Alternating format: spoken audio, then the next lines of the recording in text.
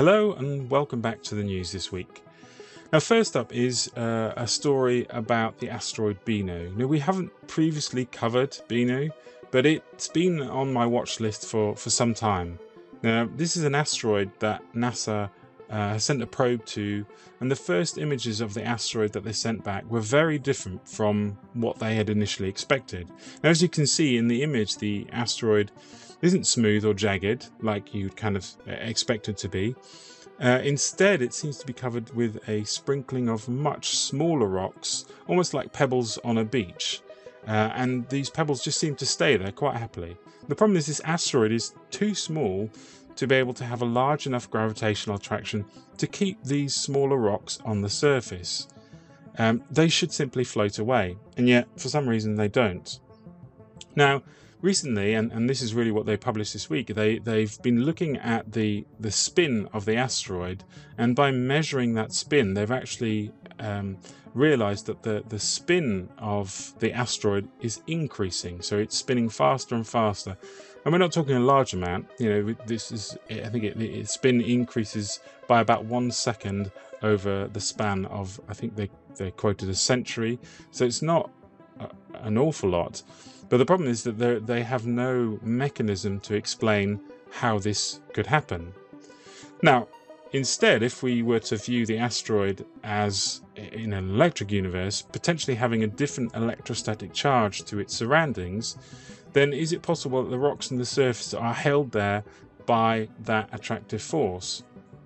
Could the movement of this asteroid through the plasma sheath of our solar system somehow power it like a motor?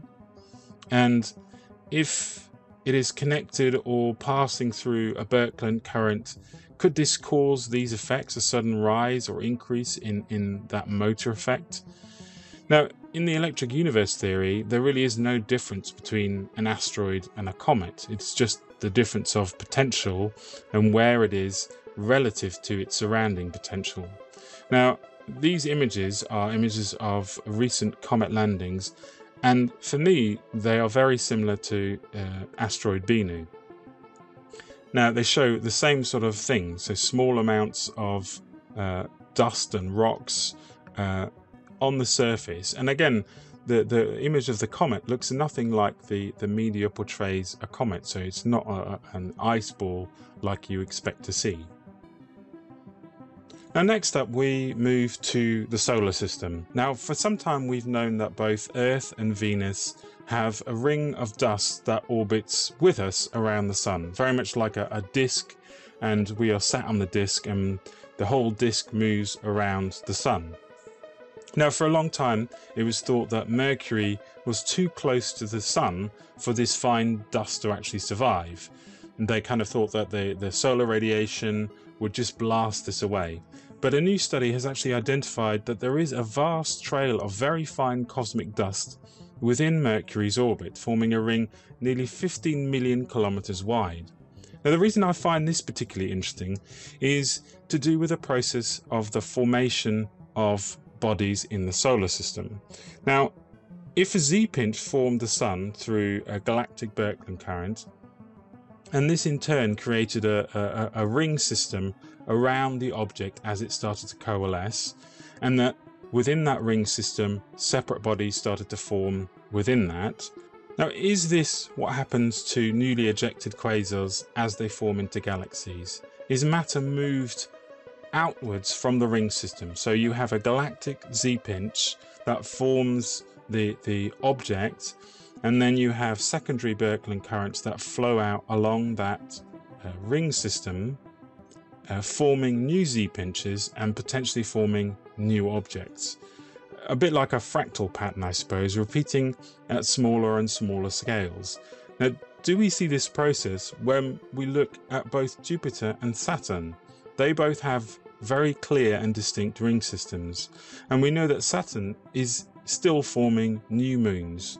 Now, does it have a more active Birkeland current driving this potentially? And now for the last article, we're going to have to delve down the rabbit hole to explore the world of quantum mechanics. Now, a new quantum physics experiment has just provided evidence to an idea that was only ever that, an idea, a thought experiment. Now, the idea was that under the right conditions, two people could observe the same event, but see two different outcomes, and yet both would still be correct. Now, the actual experiment involves two people observing one single photon, and the photon can exist in one of two alignments, but until the moment someone actually measures it to determine which state it's in, the photon is said to exist in a superposition, i.e. both conditions are true at the same time.